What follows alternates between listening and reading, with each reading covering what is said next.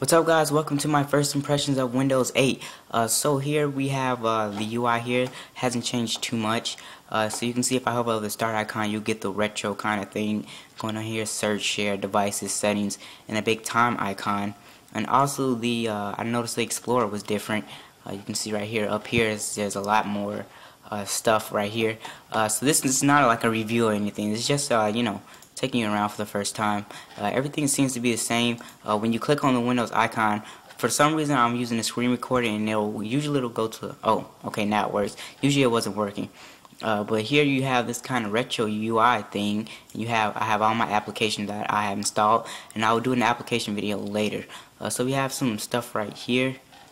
Pretty cool. So we can switch back to this from desktop really fast, and it's actually really fast and fluent, guys, so don't worry about it being like super extra jerky. You see I had to sign in with my brother's name here.